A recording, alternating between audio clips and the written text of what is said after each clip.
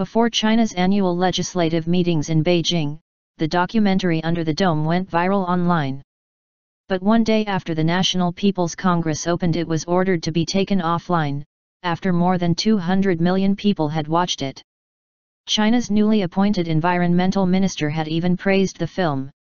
The documentary by former state-run television reporter Chai Jing looks at the health impacts of China's massive smog problem, the challenges environmental authorities face in enforcing the law, and how state-run enterprises, particularly energy companies, are part of the problem.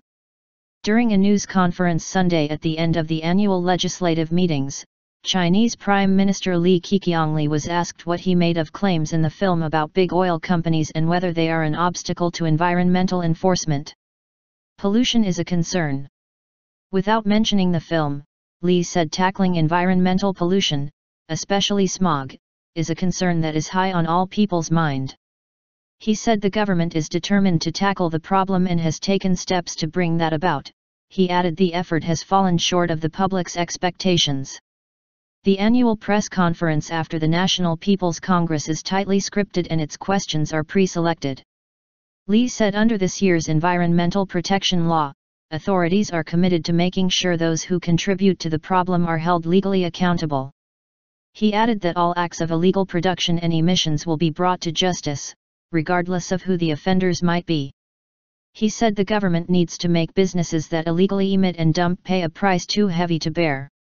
The general message of the documentary appears to dovetail nicely with efforts authorities are making to address the problem, but it is not clear why it was blocked or the issue not mentioned publicly until the final news conference. CCTV, the state broadcaster where Chai Jing used to work, has made no mention of the film. China's newly appointed environmental minister Chen Jining praised the film, but at his first news conference last week, it appeared authorities had taken steps to make sure no questions about the film came up.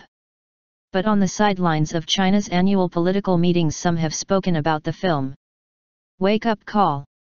In comments to reporters before it was banned, former National Basketball Association star Yao Ming, a representative at the annual meetings, said he had watched the film and was thankful for the wake-up call Chai Jing had given everyone.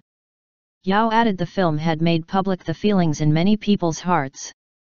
Chinese director Chen Keqiang called the film honest and real, adding that voices like Chai Jing's and reminders about the pollution problem are needed in society. In an interview with VOA, a respiratory expert and representative at the meetings, Zhong Nanshan, said Chai Jing's film takes a good look at the issues of where smog comes from, how harmful it is, what is being done to address the problem, and the obstacles faced. Zhong said the full impact of pollution on the body is still not clear, but what is clear is that pollution is extremely harmful. He said the documentary raises some good questions to think about and is inspiring.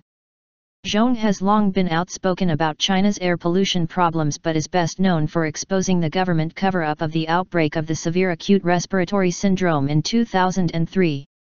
Zhong previously said that China's smog is even scarier than SARS.